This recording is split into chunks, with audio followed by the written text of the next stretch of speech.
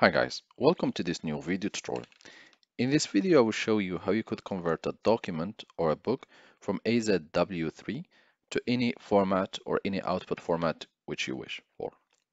To begin, open your browser and type simply Calibre and hit enter.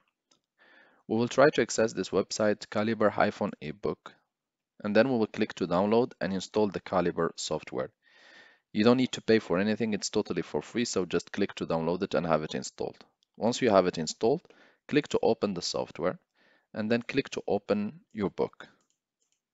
Right click to select your book and drop drag inside the software. As a next step, right click with the mouse and select convert books, convert individually. At this stage, you will select the format which suits you the most.